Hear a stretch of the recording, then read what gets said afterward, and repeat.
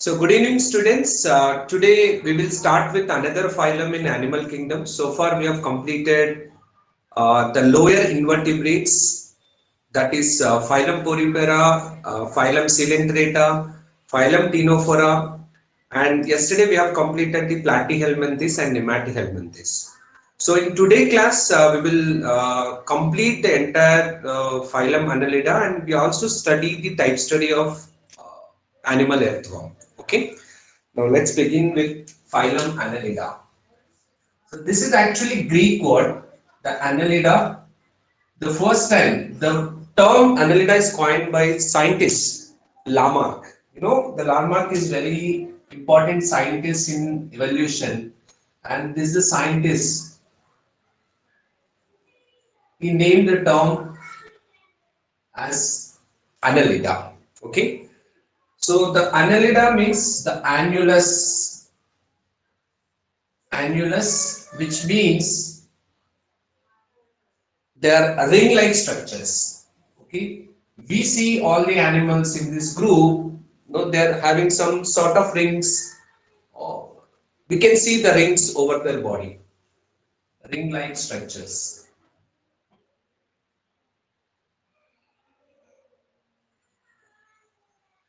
Okay, the main character when we thinking of earthworm or any leeches, what comes in our brain, that is metameres. Okay, the segmented body. So this group of animals, they start showing this metamerism.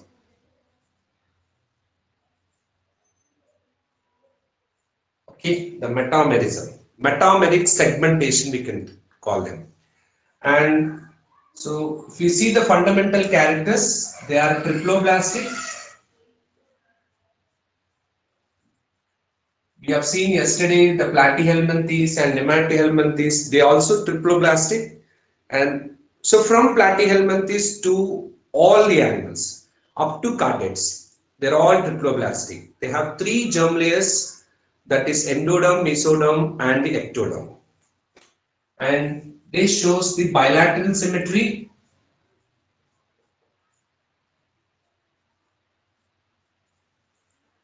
And this is the first group started showing this true coelom. True coelom.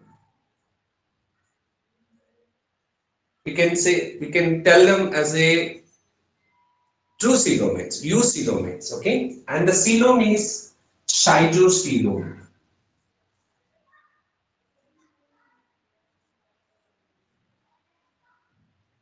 Cytocoelom. So cytocoelom means when mesoderm splits into pouches. Okay. So if you see, this is the mesoderm. If it is splits, and this is the endoderm, and this is the ectoderm. If the mesoderm splits into pouches, then we say it is schizoscoelom. Okay. In this particular group, and phylum Annelida and Arthropoda, they are Arthropoda, even mollusk, they are schizoscoelomates. So from Echinodermata and the chordates, they are enterocoelomates. Enterocoelomates means the mesoderm opens into mouth and the anus. Okay. Please remember this group. They started showing the true coelom, and the mesoderm, the coelom, whatever the cavity between the gut and the body wall, and it is opened in a pouches like. Okay, then these pouches are built by the mesoderm, and this cavities, the coelom, which is filled by schizocoelomic fluid. Schizocoelomic fluid. So the fluid which is there in the cytocoelom, it is actually giving like a structure to the body. Okay, though they don't have the skeletal system, but the cytocoelom, which is acting like a skeleton of the body. Okay, and hydrostatic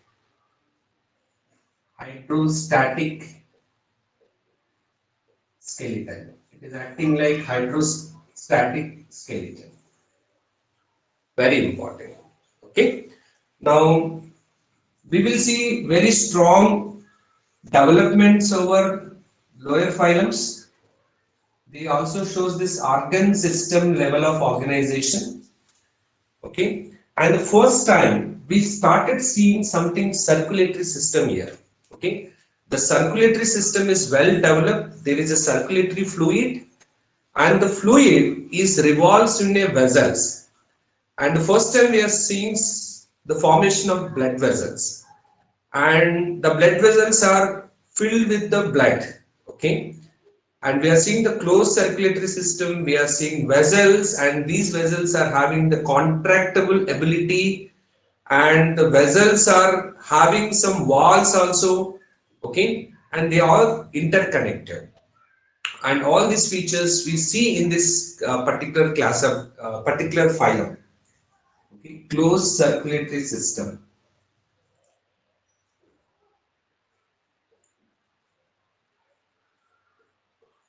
Closed circulatory system with blood.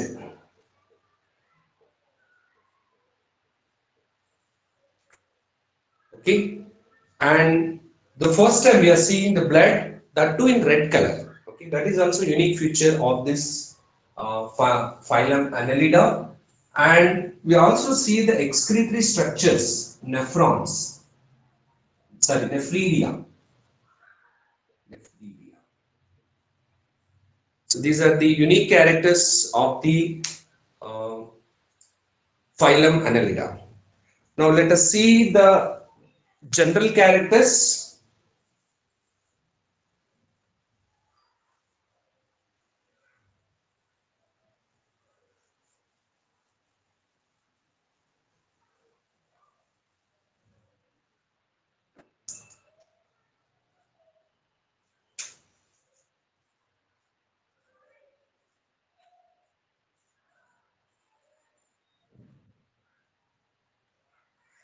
So the body is divides into segments. So we call them as metameres.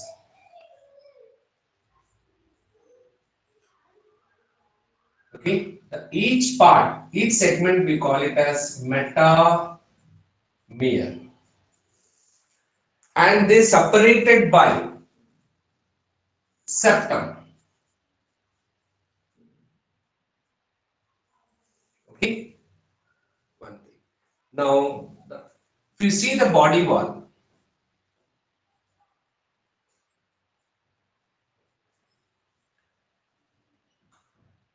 it is body wall has three parts.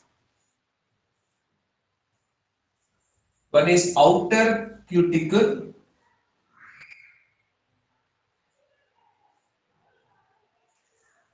and the middle part, epidermis,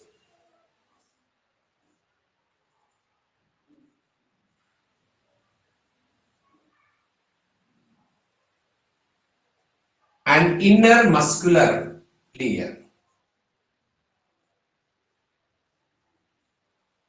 And now there are two types of muscles in the inner layer of the body wall. That is longitudinal.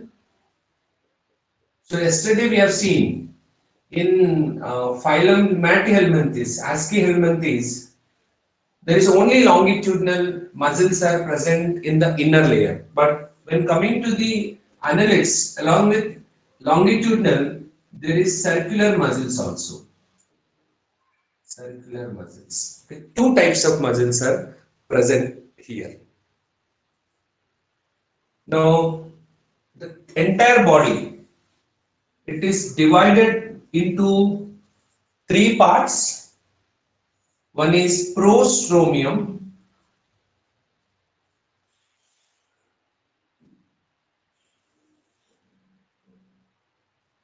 and the trunk, and the posterior part, we call it as pygidium. Pygidium. Okay. And if you see the body, for example, the body of earthworm.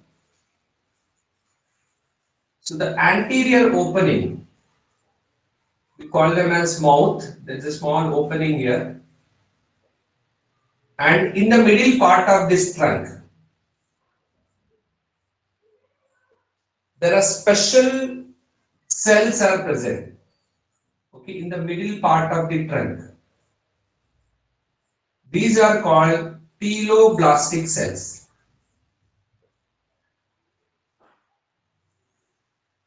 So teloblastic cells, they start producing the new metameres. Okay. So every segment is divided by the septum with other, both internally as well as externally. It is completely different from the segment to the segment. Okay. They divide by the internal segmental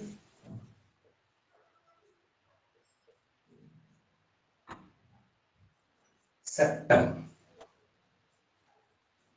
Okay. It is septum is not something like line. It is a complete division from the metamere to the metamere. Okay, and they develops from the teloblastic cells which are present in the middle part of the trunk.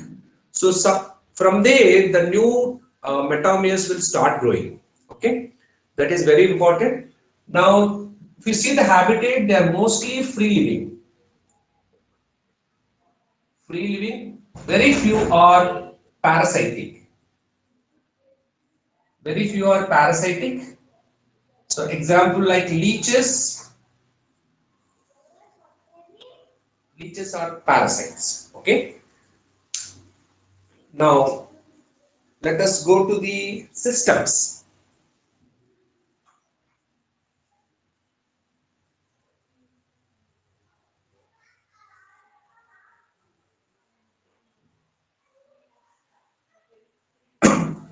Digestive system is well developed, complete digestive system.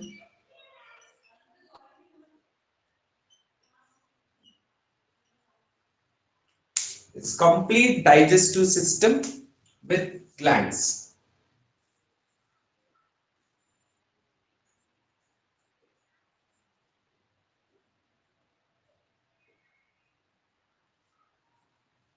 With glands, and the important point is here, we started seeing stomach here. Okay, stomach and gizzard.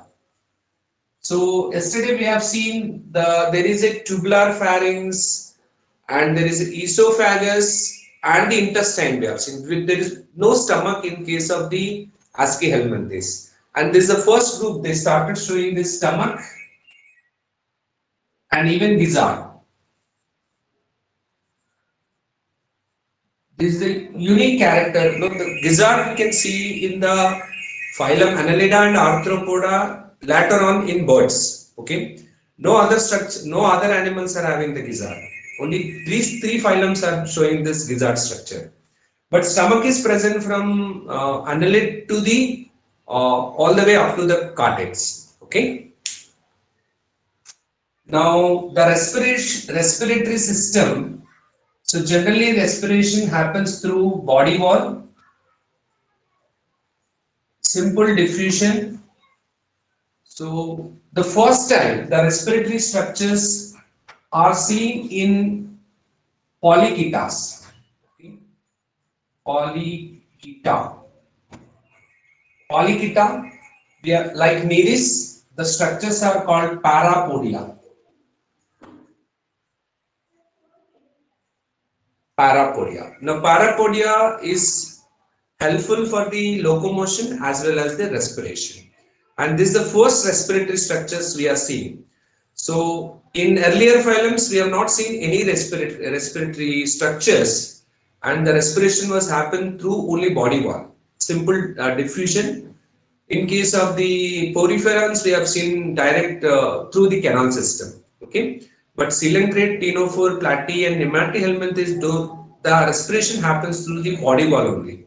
And in case of annelids also, mostly it happens with the body wall only. And there is a separate class, Polychaeta. Polychaeta, they start showing the respiratory structures that is parapodia. Okay, and that is very important. And excretory system with nephridia. There are special structures, we call it as nephridia. There are three types. One is septal nephridia, they are present at the septums, and there are integumental nephridias, they are beneath the skin, and there are pharyngeal nephridias. So they are around the pharyngeal. Okay. Now the excretory product, mostly ammonia in case of aquatic animals, and in terrestrial we find urea. The earthworm, whenever it is in aquatic condition, no, they start releasing this ammonia. When they are in the soil, dry condition, they start releasing urea. And this the animals, no, they secret depends on the habitat, the single animal, very important. And the circulatory system is well developed.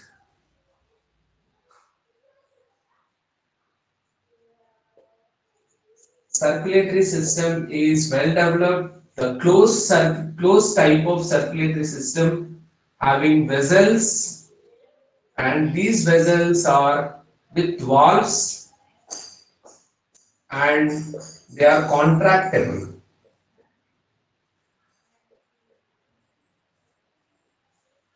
Contractible vessels.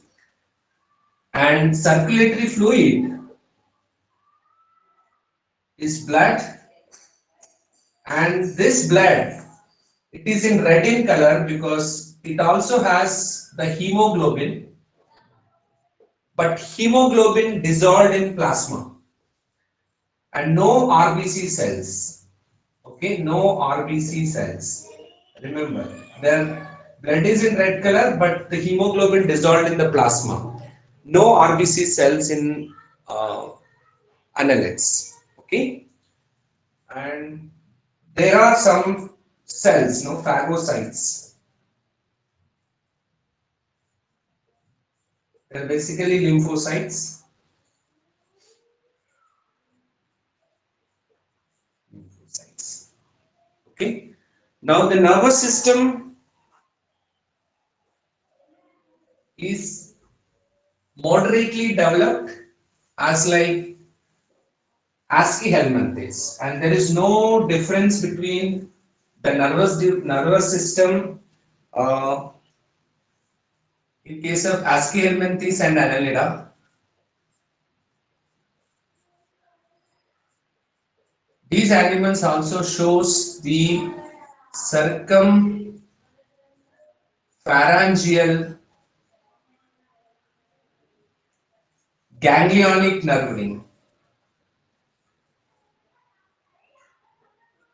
Nerve ring on ventral side, ventral nerve cord.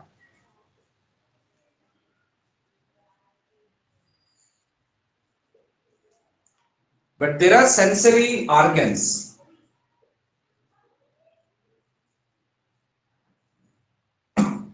Sensory organs are there. In case of Nereis, the Nereis belongs to Polychaeta, and they shows eyes, one pair of eyes they can show. So generally on the body wall there are sensory structures on body wall. There are sensory cells. Okay, so this is somewhat sensory organs are slightly evolved when compared to the phylum Nematihelminthes. Okay, the reproduction. So mostly they are hermaphrodites.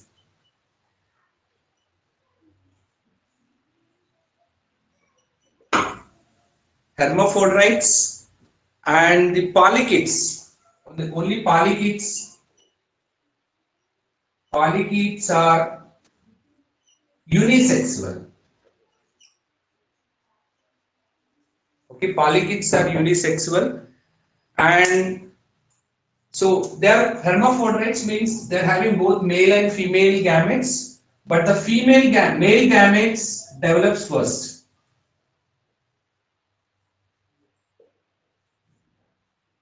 Develops first, then female. So this condition we call it as protandrous. Protandrous. If the female gametes develops first, we call it as protogyny. But in case of this annelids, the male gametes, they are having both male and female gametes, but the male gametes develops first. So that condition we call it as protandrous. Okay, and they prefer cross fertilization, though they are having both the gametes in their body, but the interfertilization will not happen as like platyhelminthes and nematyhelminthes, but these are prefers the cross fertilization.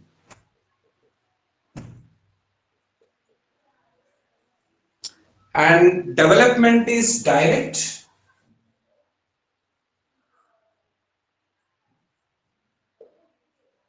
The development is direct, but in polychaetes, the needis, okay, polychaetes are having the indirect development. They are having a larval stage which is known as trochophore larva. Trochophore larva. So these are the general characters of the annelids. Annelids are far better than the lower invertebrates. So that is the reason we take Earthworm as a type study. Okay, we see many developments in invertebrates, and we also see the cockroach as a type study because the cockroach is much having better adaptations when compared to the lower animals. So that's the reason we take Earthworm as well as the cockroach as a type studies. Okay, so now let's begin with the Earthworm. Now we'll start with type study of earthworm. In India, there are two important species for earthworm. They are known as the Peritima species .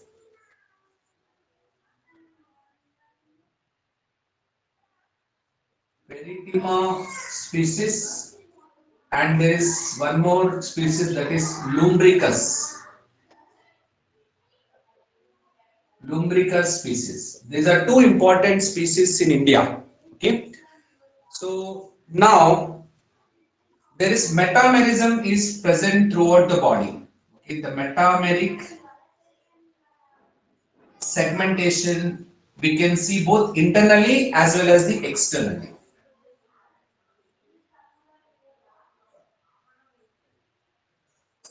And externally. So in earthworm there are 100 to 120 segments. Not less than 100, not more than 120. There is a range 100 to 120. Very important. Now earthworms are triphloblastic.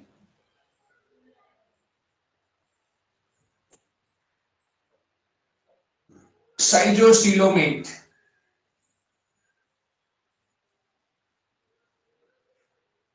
Having a bilateral symmetry.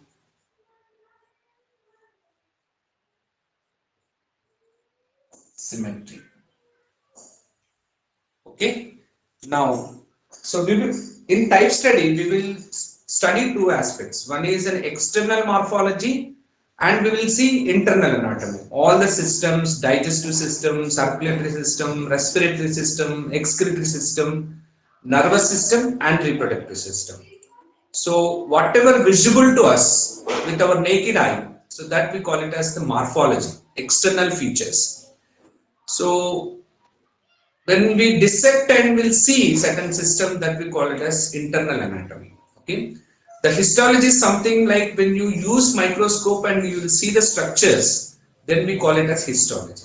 Okay, so as per our NCERT, so we are going through the external features and the internal structures, the internal anatomy of this earthworm to understand various aspects. Okay, now let us begin with external morphology.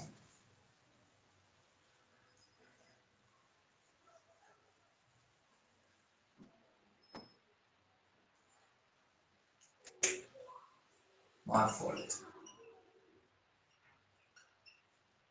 So earthworm, it looks like brownish, light brownish color, because the first time we are saying it has a skin. So no animals, earlier phylums, Platyhelminthes or Nematihelminthes, we doesn't call them as a skin, because on the body wall there is no pigment at all.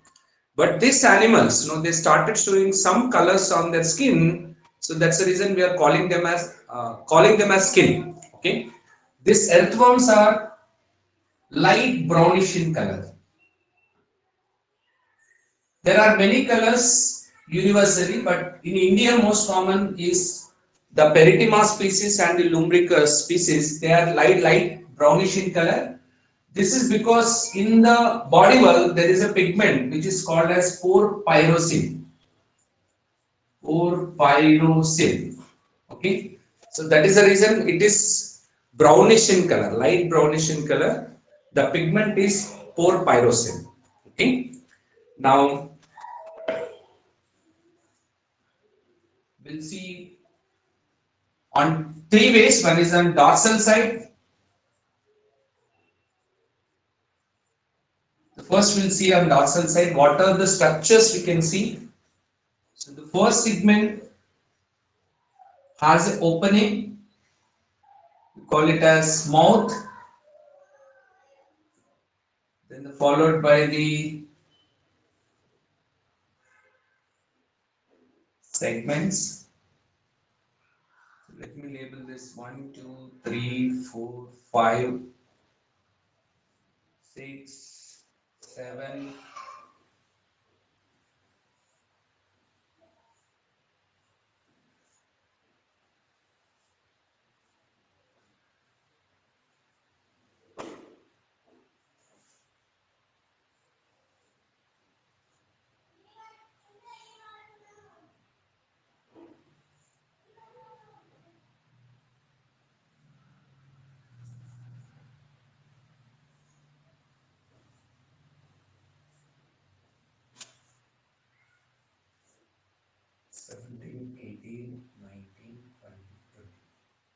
So continue like this.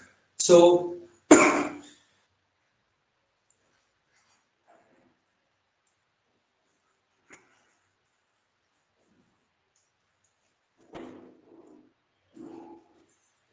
every segment, okay, this every segment we call it as metameres.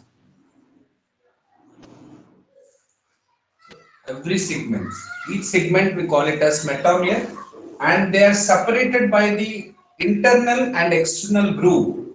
We call them as septum. Okay, septum. Now, from the first segment till end, there is a mid dorsal line.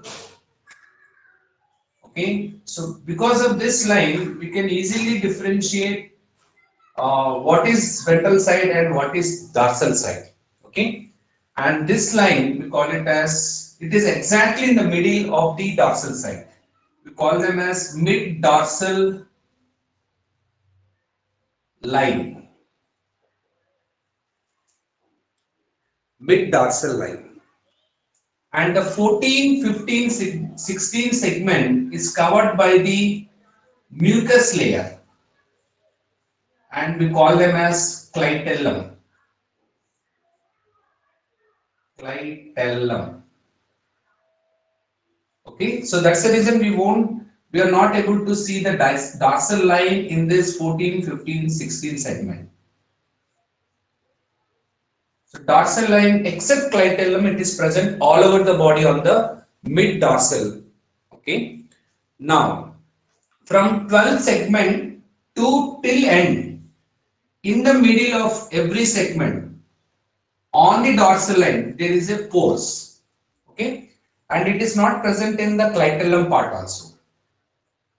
Again 17, 18, 19, 20, so on till the end. There are pores. From whenever the earthworm irritated by the external factor, and the coelomic fluid, the cytocoelomic fluid which is there in the body, that oozes out. Okay, and it is not present in the clitellum part. So the dorsal pores are present from 12th segment to the till last segment, and whenever the earthworm irritates and the coelomic fluid oozes out. Okay, that is very important. And every segment, not only on the dorsal side, ventral side, lateral side, total the segment, the circular segment, they have supported by chitinous structure. Chitinous structure, we call it as setae. Setae. It is S-shaped chitinous structure, and they embedded in the skin. Okay, they embedded in the skin. It can come out also. It is very helpful for the locomotion. So whenever earthworm want to move, these setae structures actually holds. Okay, with the help of longitudinal and the circular muscles, these setae also actually they are making as a grip. Okay, it is present all over the body. Setae. So they are not present in the first segment, mouth and the anus. Setae is present except mouth, anus and clitellum. This is where we only found this clitellum in this 14, 15, 16 segment. The other segments, okay, we don't find any other structures in the dorsal side. Okay, even the dorsal line, even the dorsal pores, even the setae. Okay, that is important. Now we'll see what are the structures on the ventral side.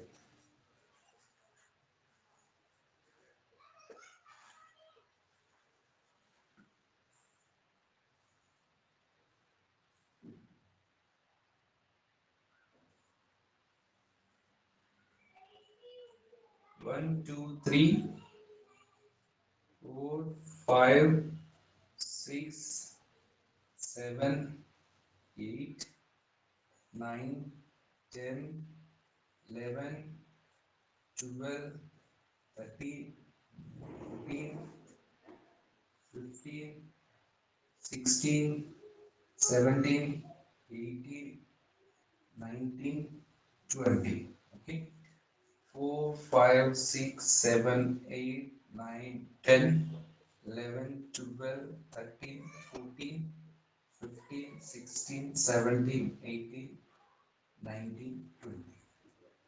So on the ventral side, the 14 segment, there is a single opening. So there is a clitellum also. So we can find on the ventral side this opening. And this opening is called as the female genital pore.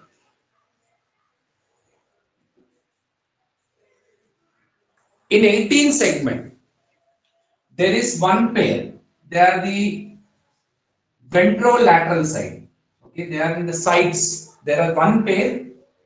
These are called the male genital pores. In 17 and 19, there is accessory structures. We call them as copulatory papillae.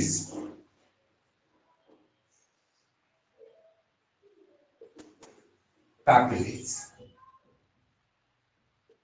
Papillae. Okay. These only these structures we can find on the ventral side. The CT is present all over the body. It is present in the dorsal side, ventral side, and the lateral side. And clitellum also present. Okay, clitellum also is present on the ventral side. Okay, please make a note of it. On the lateral side, this is lateral.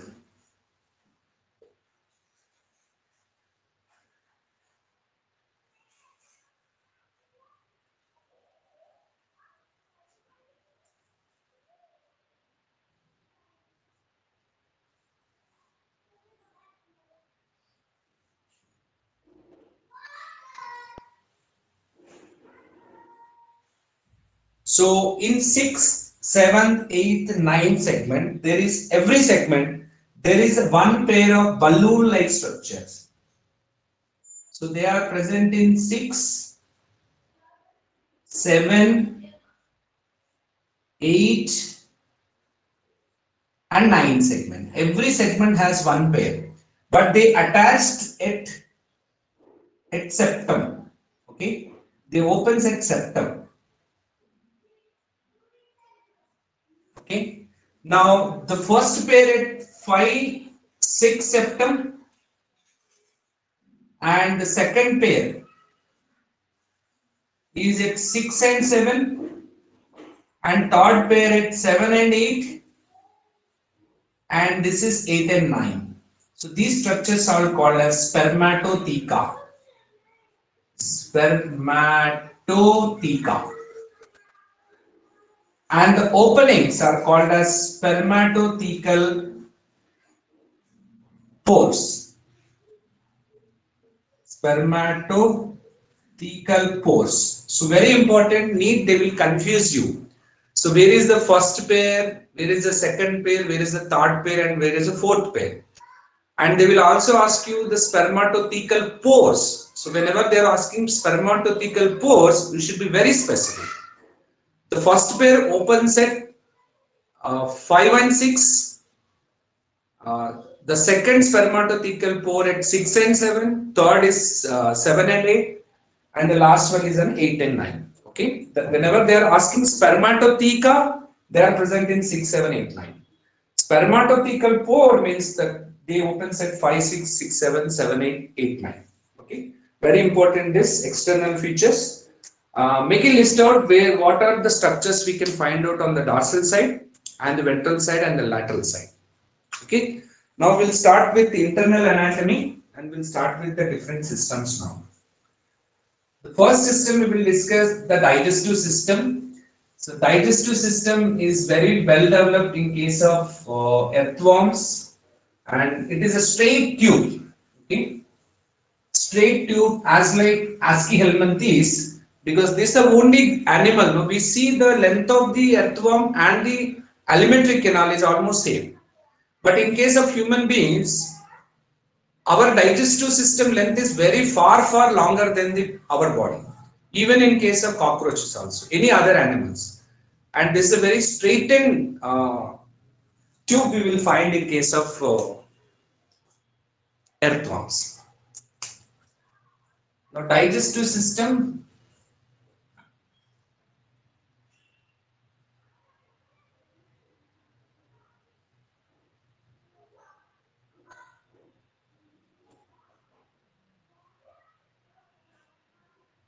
so this is, I'm straight away drawing the digestive system.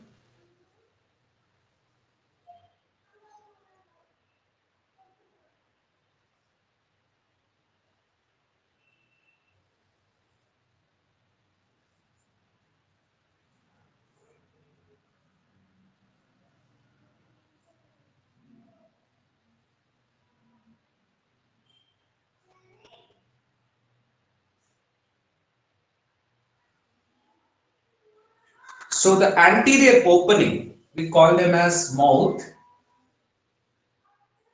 So before mouth, there is a muscular structure which is called as prostromium. And prostromium acts like a sensory structure, okay, sensory organ. Now the mouth, oh, it is in segment 1 and it leads to the oral cavity, buccal cavity. Buccal cavity is present in first segment. It starts with first segment to third segment. The segments are very, very important. Then there is a tubular pharynx.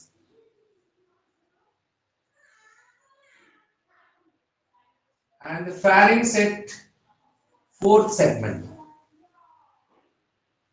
And it leads to the esophagus.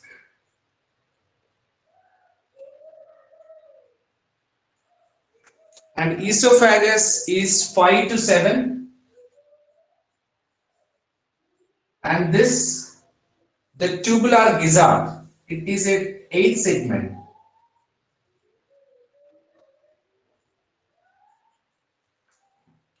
And then narrow stomach. In case of earthworms, the stomach is narrow and the intestine is the wider one. But in case of higher animals like human beings, the stomach is a wider part, intestine is a narrow part. Please understand this. Okay? This is stomach. It is 9 to 14 segment. And this is intestine. Intestine starts from 15 to end. 15 to end. On 26th segment, this is 26th when there is an extension. Okay, this is called as intestinal CK. On 26th segment. And it ends with anus on the last segment. Okay. Now from 26th segment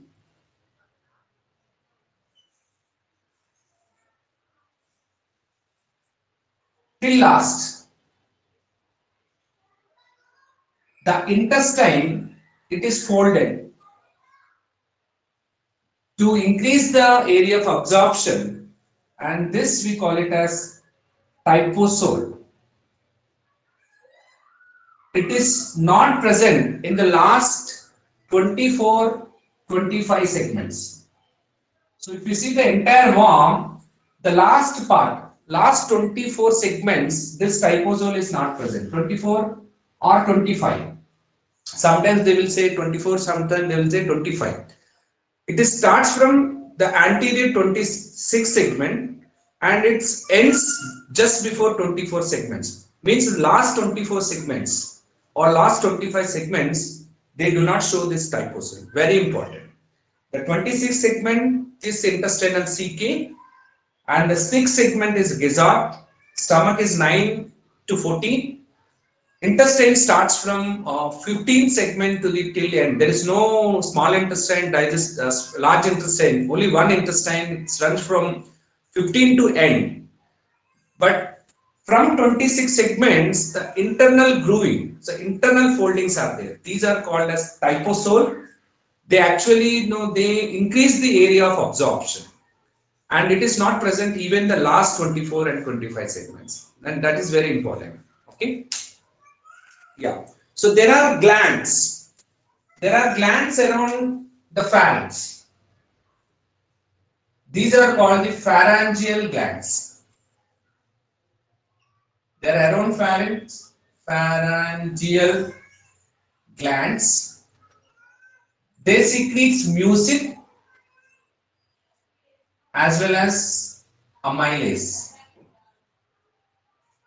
Amylase, protease, all these things.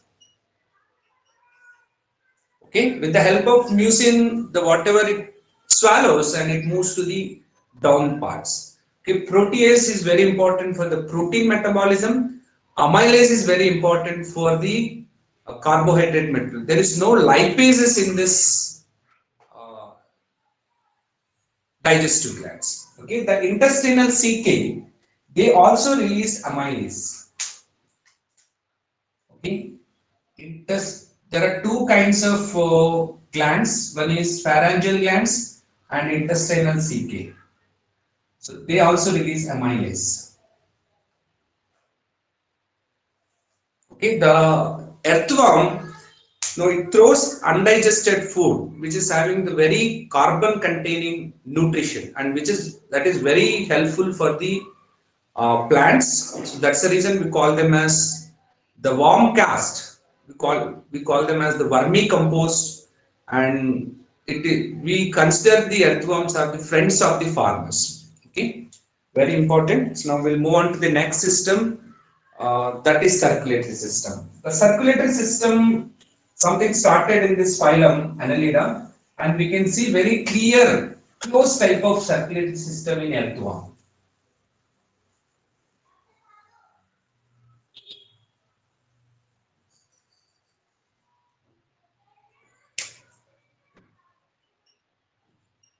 Circulatory system.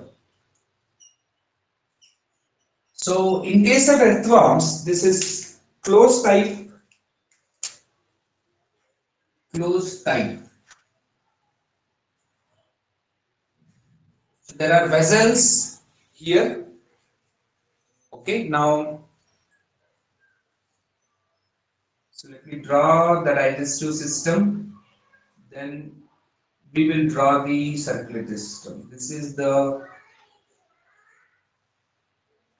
pharynx and this is the esophagus. And this is a resort. And this is a narrow stomach. We draw a little long. There are many structures over here. And then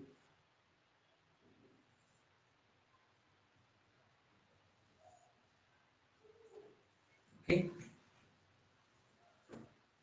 Now from posterior, from the last segment to anterior, there is very dense vessel which is coming and it is joining at the segment 2. And this vessel we call it as dorsal vessel. Okay, this vessel, dorsal vessel. And it starts from posterior to anterior. Very important. So the pulsation, even the blood flow happens from back to the front, posterior to the anterior. Okay, that is one of the characteristic features of the invertebrates. We see the blood flow from, even in cockroaches, it starts from last segment to the head region. In case of earthworms also, the blood flows from back to front, okay, the posterior end to the anterior end. And with this vessel on the dorsal side, it has valves. So every segment, so this is a segment, just before that there are valves. For example, this is a blood vessel and just before the segment there are valves. Okay, and this is contractable. So it can contract because of the pulsative contract. Okay, it starts from posterior and slowly there is a peristaltic movement. So the blood flows from posterior to anterior. Okay, it is acting like heart. Okay, we are not calling them as heart because there is no circular structure, but the pulsation starts from posterior to the anterior because this is the first time we are seeing the valves, vessels, and the vessels are contracting. Okay, that's the reason it's a very unique. The earthworm type study is very unique. We see so many advanced features in this earthworm. Okay, the posterior, and it has valves and it is contractable. Okay, now from second segment to till end, there is one more vessel. These are the two main vessels, very big vessels, and this vessel is called as ventral vessel. So ventral vessels, it starts from anterior to posterior, anterior to the posterior, and no walls here, and it is non-contractable. So only one wall, one vessel in earthworm that is having the valves and the contractable. Okay, that is the dorsal vessel. Okay, and this is the ventral vessel. It starts from anterior to the posterior. Blood also flows from anterior to posterior. In case of dorsal vessel, it starts from posterior and it comes to anterior. There are two vessels which are connecting these two, the dorsal vessel and the ventral vessel.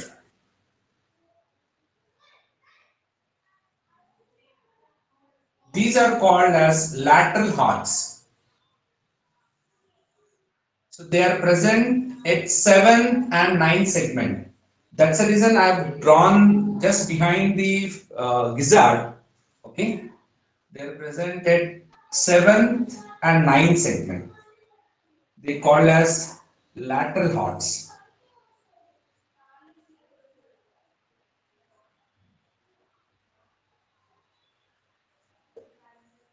Okay, from 9th segment. Okay, from here 9th segment to 14th segment. Okay, this here. Can you see this is the intestine chart from 15th segment. So let me write here 14th segment. So 9 to 14 segment on the above alimentary canal. So there is one vessel which is called as supraesophageal. Supraesophageal vessel. Okay. Now there are one pair which is coming from second segment to 14th segment. Okay, it is actually on the lateral side, so we can't draw here, so that's why I'm bringing this down. There are two, one is this side and one is on other side. Please understand this. Second segment to 14th segment, there is one vessel which is going in this, we call it as lateral esophagus. Lateral esophageal vessel, and they are two in number. Okay, one pair.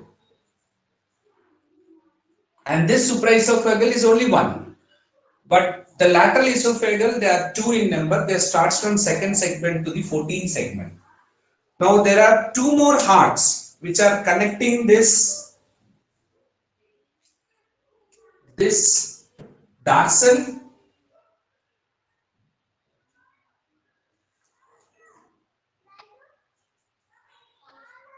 okay, this dorsal as well as this supraesophageal. Okay, and they are connecting with ventral. Okay, there is one more.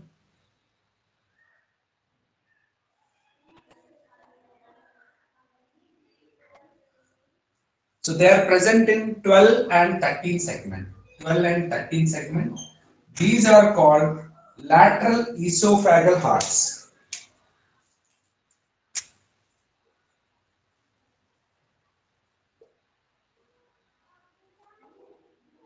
They are present in 12 and 13 segment. Okay. Now this lateral esophageal vessel, they are present second segment to 14th segment. Lateral hearts are there in 7th and 9th segment, and the ventral segment second to till end, and this ventral is from end to second segment, the supraesophageal from 9 to 14 segment. Okay.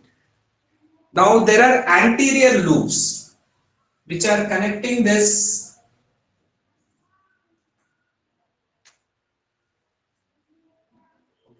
which are connecting this supraesophageal as well as this lateral esophagus. Okay. They are present in 10 and 11. Okay. I can draw it. These are called anterior loops.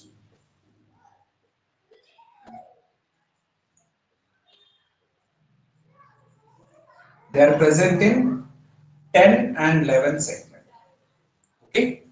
Now from 15 segment to till end, there is a vessels which are connecting dorsal and the ventral. These are called as commissures. Okay. Commissures. Okay. Now let us list out all the vessels with segment numbers. Okay.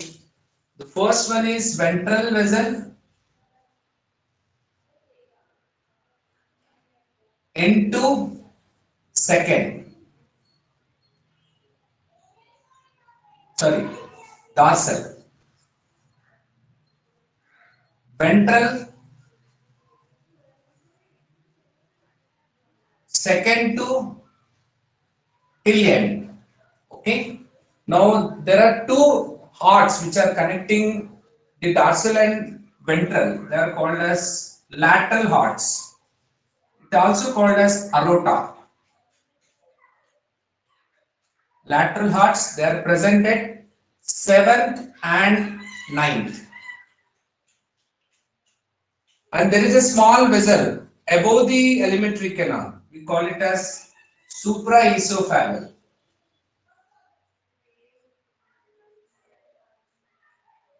It is present from 9 to 14 segment. Okay. Now there is a vessel which is coming from second segment to 14 segment. That is called lateral esophageal. There are two in number. So they are present from second to 14 segment. Then there is a hearts which are connecting the dorsal, supraesophageal and the ventral. They are called lateral esophageal hearts.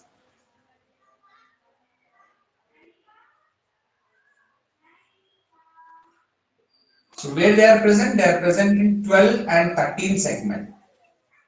Now there is a commissures. Sorry, there is a anterior loops. So anterior loops, they connect supraesophageal as well as this lateral esophageal. So they are present at 10 and 11. And the commissures, so which are present from 15 segment to till end. So they connect the dorsal and the ventral vessels, the 15 to end. So these are the vessels in particular segments. So very important.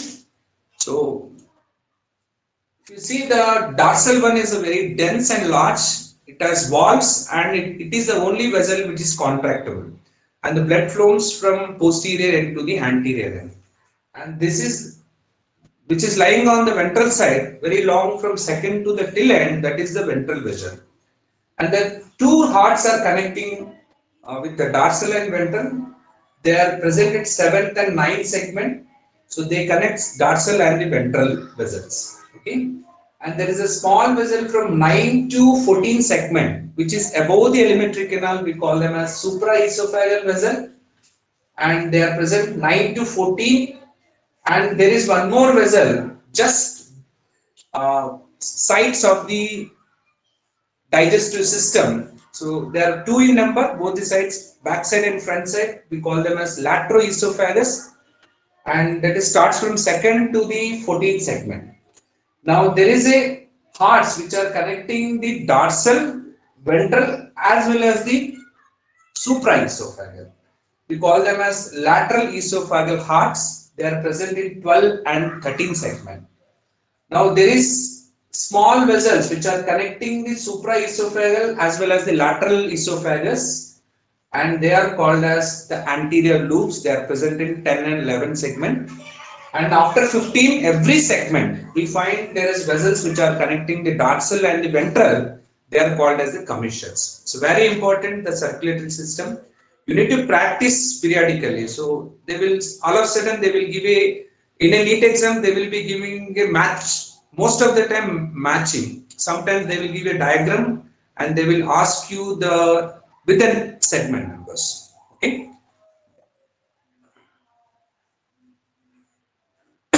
Now we'll move on to the respiratory system. The respiratory system is very simple in case of earthworms. So it respirates through body wall.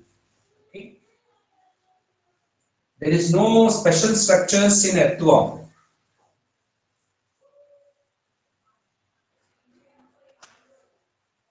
And excretory system, there is special structures for excretory. We call it as nephridia.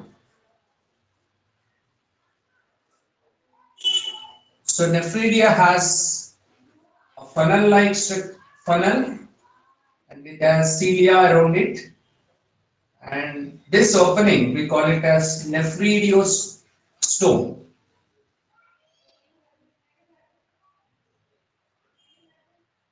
Okay, then it is narrow neck.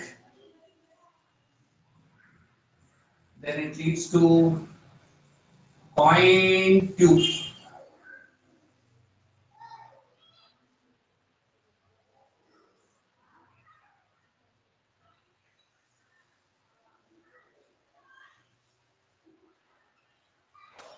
So this entire part we call it as neck, and this is the opening. We call it as nephridiopore. This is nephridiostome. Nephridiopore. This is a typical structure of the nephridia. Now, in earthworm, there are three types of nephridia. As I told you, that one is septal nephridia. So they are present from 15 segment. 15 segment. For example, let me draw this. This is the 15 segment. Always you should write the segment number in the middle. You should not write in the septum. Okay. And this is the 16th segment. So on. This is the 17th segment. This is 18th segment. So this starts from 15 segment. Okay. Here. And 16 segment. It starts from 15, 16 segment till end. Okay. So every segment. So here 40 to 50. So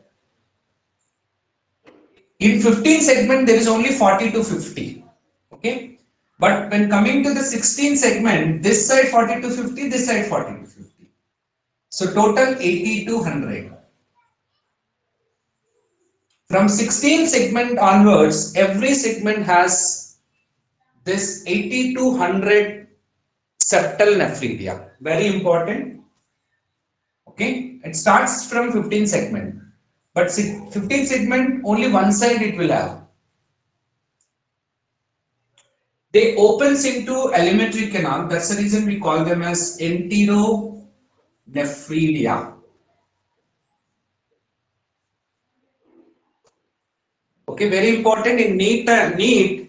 So most of the time, instead of asking the type of nephridia, they will ask which one is an enteronephric, which one is an exonephric, which exonephric is present in the third segment. Like that, they will ask. So you should have a clear understand that. So how their arrangement, what is their number, where they are located, everything. Okay. Now the second one is integumental nephridia.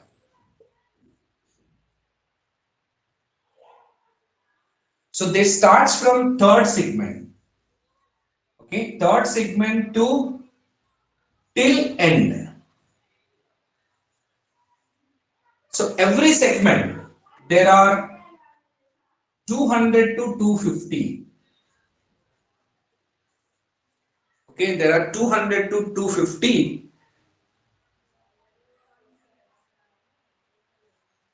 and in clitellum, so there are, this number will increase exponentially, that is 2000 to 2500. That's the reason we call them as forest of nephridia.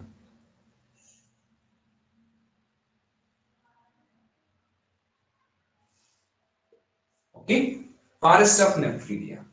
And the third type, so this integmental nephridia, they opens out, okay, beneath the skin. Okay, that's the reason we call them as exonephridia. So one more important, integumental nephridia, they do not have this nephridiostome part. They will have the simple neck and the nephridiopore. Okay, this is not typical one. The typical one is the septal nephridia. The nephridia has a complete structure. Okay, very important. And the third type is pharyngeal nephridia. So they are present around this pharynx, pharyngeal nephridia. So they are present at fourth, fifth, sixth segment only. Their number is not constant. They are present as a clusters. Okay. Now this also opens into the esophagus. That's why we call it as enteronephric. Enteronephridia. So out of this three nephridia, the septal nephridia is a typical one. Okay, typical one. Other two are non-typical. Okay, they doesn't have this nephridiostome. And if you see that out of these three, the septal nephridia and the pharyngeal nephridia, they opens into the alimentary canal. Whereas integumental nephridia, they opens at the skin outside. So that's why we call them as exonephridia. Other two are the enteronephridia. If you see the number wise, it starts from septal nephridia starts from 15 segment, but in 15 segment, it is only towards the one side septum. Okay, from 16 segment to the till end, every segment will have 80 to 100, but in 15 segment only 40 to 50. Integumental nephridia starts from top to till end. So every segment 200 to 250. In case of clitellum, it is 2000 to 2050. That's the reason we call them as forest of nephridia. And pharyngeal nephridia, the number is not constant. They are in clusters. Okay, and we call them as enteronephridia. They are present in fourth and fifth. So they will be asking what type of nephridia are present at the third segment. It is absolutely integumental nephridia. Okay. So sometimes they will be asking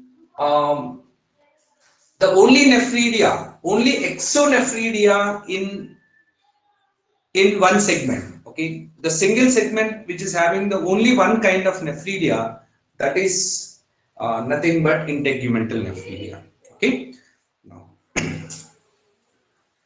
Now we'll move on to the reproductive system.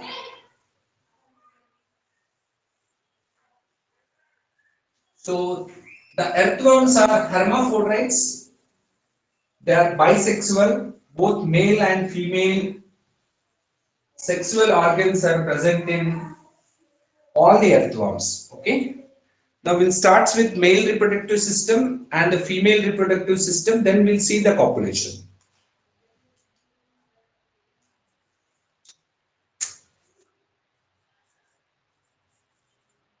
Male reproductive system.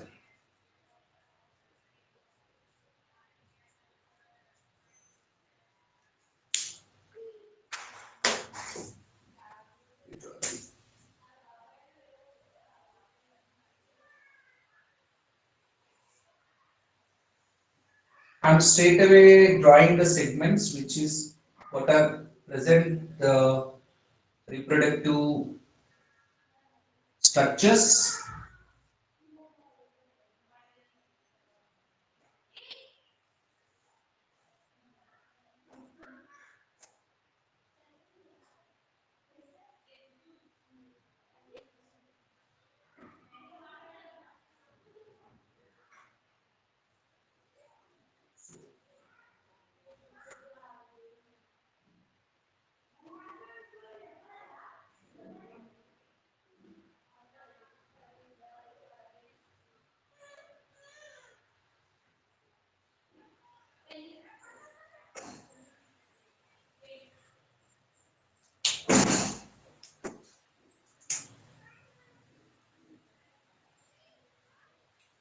So in 10th segment, there is one pair of 10th and 11th segment.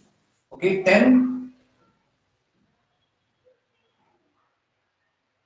10th segment, one pair, and 11th segment also one pair. Okay, so there is one pair of testes at 10th segment and 11th segment. These are called the testes.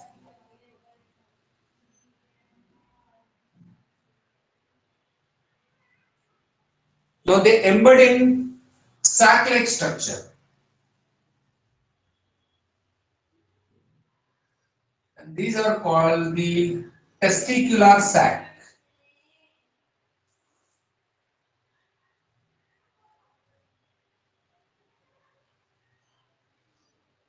And it is filled with the fluid. Now, whatever the sperms which is released by the testes and the testicular sac, it is captured by funnel, and this funnel is known as seminal funnel. Seminal funnel.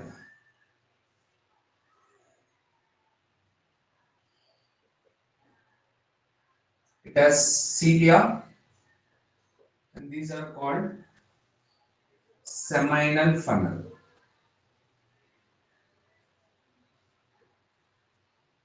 So, in 10th and 11th segment, so there is a one pair of testes and one pair of seminal testicular sac and one pair of seminal funnels. Okay. Now, in 11th and 12th segment, okay, there is seminal vesicles. These are glands. The first pair at 11th and 12th pair at second one. So 12th segment is the second one. And the 12th seminal vesicule is larger than the 11th segment seminal vesicule. So these are called the seminal vesicule.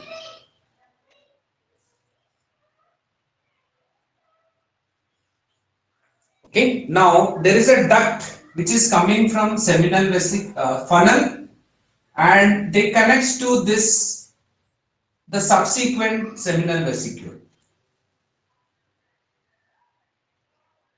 This also connects here. So the 11th segment seminal funnel which connects to the 11th segment seminal vesicule. Okay.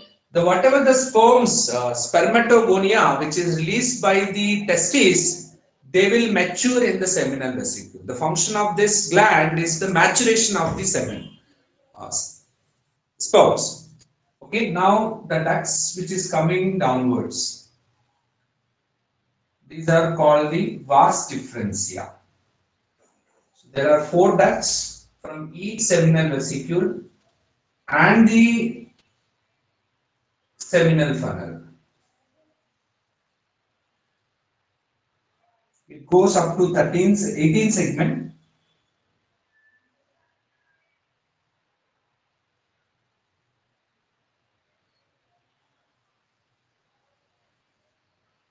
Here one. So these ducts are called as vas differs.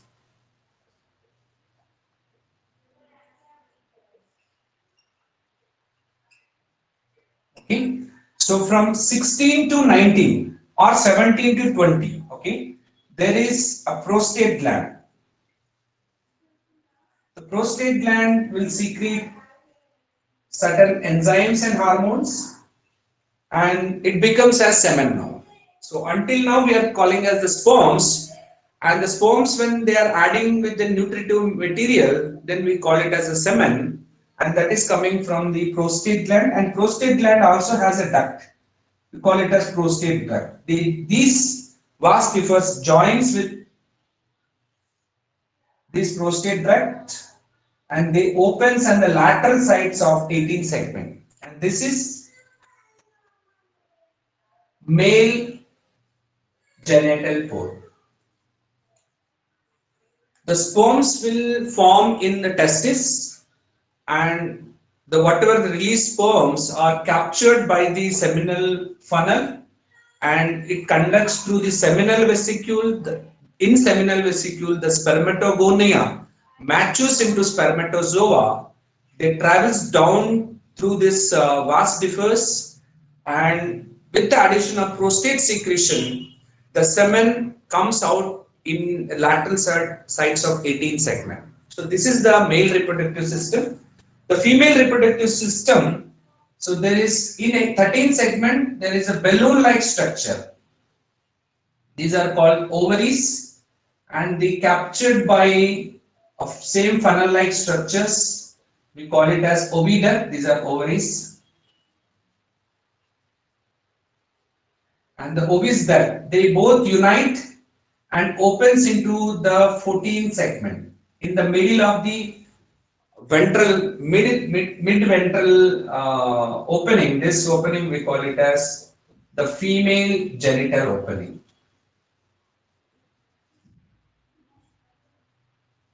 And if you see the lateral side, we already seen on the 5th, 6th, 7th, 8th, sorry, 6th, 7th, 8th, and 9th segment. So there is a balloon-like structures. These are called the spermatotheca. They opens at 5, 6, 6, 7, 7, 8, and 8, 9. Okay, these are called the spermatothecal pores. Okay, now this is all about the male and the female reproductive system, and there are the spermatothecas. Okay, so this now we'll understand the copulation. So earthworms, so they have juxtaposture opposite mating. Juxtaposture means when the both the ventral side, even human beings also uh, we made ventral side, no ventral sides, because the ventral side all the genitalia so opens at the ventral side, and these earthworms also they made on the ventral side but opposite facing. Okay, they exactly opposite side. Okay, now what happens from 18 segment, 18 segment.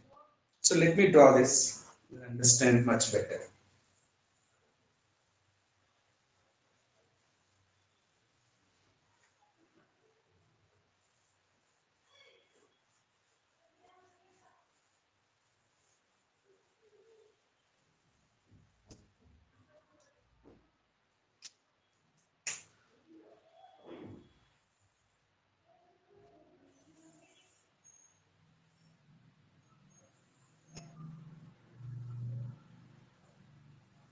This is the worm A, this is the worm B.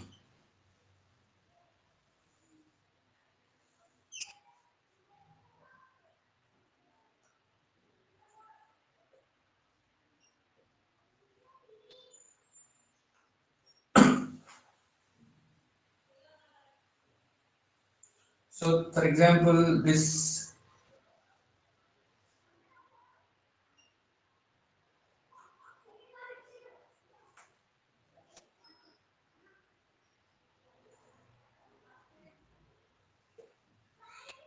is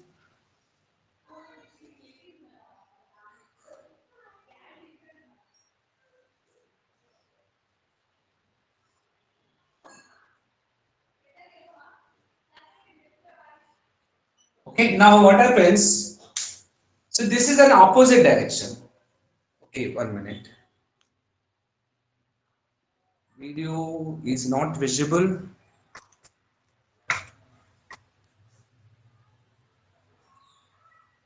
Is it okay now? Is it okay?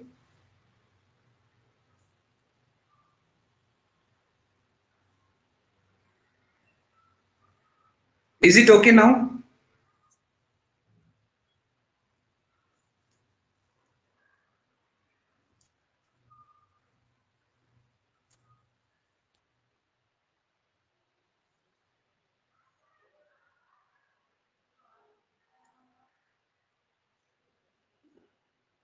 Yeah. Now, see, one worm is front to like this. Okay, they're completely opposite direction. So completely opposite. The 18 segment, so they are having this male genital openings, and 16, sorry, 6 segment, 7, 8, 9. So first they will deposit in the spermatothecal pore, okay, and it will move, and the next 7, next year 8 and 9, so on, it will fill all this spermatotheca, okay. In case of earthworms, the male gametes matures first, okay. So that's the reason we call it as protandrous. So moment they filled, and this worm B is having the worm A sperms now, okay. Once they get filled, the female reproductive will start maturating now. Now they release the 14 segment here, 11, I'll erase this, 12, 13, 14. Now whenever this, the ovaries are released, okay, the clitellum will get loses out, okay. Now this clitellum will come back, okay, from the worm, and they will rub all these segments 9, 8, 7, 6. Now whenever it is rubbing, the sperms also will come out, okay. Now this clitellum will have, now this is the clitellum, will have the ovaries of worm B and the sperms which is came from worm A, sperms of worm A, okay. Now the clitellum will have this the ovaries and sperms. Now that's why we are all, they always prefers the cross fertilization. They though having the both the gametes, but they are crossing with other worm, okay. Now the fertilization is cross fertilization. The fertilization happens external. Fertilization is cross and external. So moment it comes out, it closes, and this we call it as cocoon. Cocoon. So after 3 weeks time, it opens out, and the tiny earthworms will come out. There is no larval stage. They directly gives the younger ones. There are around 6 to 8 earthworms in every cocoon. Okay, so it takes 3 weeks time. So this is all about the earthworm. We have seen all the interesting features. We have seen external features. We have seen the internal anatomy, digestive system. We have seen what we notice. There is a gizzard structure we have started seeing, that is there in 8 segment, and there is a narrow stomach, and the intestine is larger. Okay, there is an intestinal CK. We have seen typosol, all these things. There are glands are associated with the digestive system, the pharyngeal glands and the intestinal CK, and they are also helpful for the digestion. And whatever coming the undigested food, that is very useful for the farmers. So we call them as the vermicast, and that's the reason we describe as a friends of farmers. Okay, the circulatory system is well developed. There are many vessels. There are 2 important vessels, the dorsal vessels, ventral vessel. They connected with the hearts, and we have seen many vessels which are arranged in the body of earthworm. And respiration, it happens through the skin, and the excretory system. We started seeing the nephredias or the structures. The other phylums we have seen the flame cells, solenocytes, and the now we have started seeing the nephridia. In case of Aschelminthes, we described that metanephridia, sorry, protonephridia, and these structures here we have seen the nephredias. Okay, there are three types of nephridia: septal nephridia, integumental nephridia, and the pharyngeal nephridia. Okay, in reproductive system, we have seen the male and female gametes started producing in the same worm, but they always prefers the cross fertilization, and the fertilization happens outside the body. And we have seen how this first male sperms will deposits in the spermatotheca. After depositing, the female reproductive organs are getting matured. That's why we call it as the protandrous. Okay. Now the cross fertilization happens. The cocoon forms after 3 weeks. 3 weeks, 6 to 8 earthworms are coming. So it is very important for your NEET and MSET, even for your IPU, and it is very important aspect to understand animal science much better. No, we have seen certain important structures are developed in this phylum. Okay, the other phylum, other classes like Nereis, Polychaeta, they have very important structures. So we'll see that.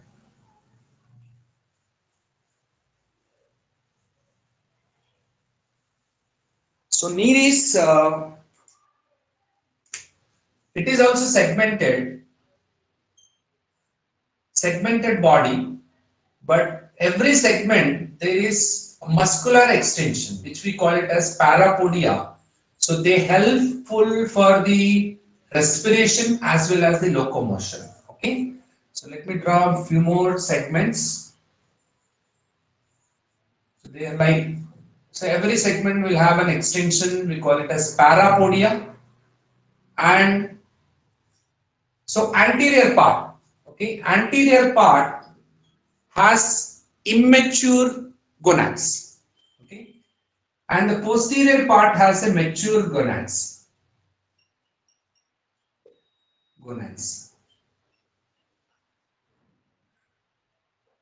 They're having both immature and mature gonads, and this having immature gonads on the anterior part we call it as atoki, and having mature gonads we call it as epitoki.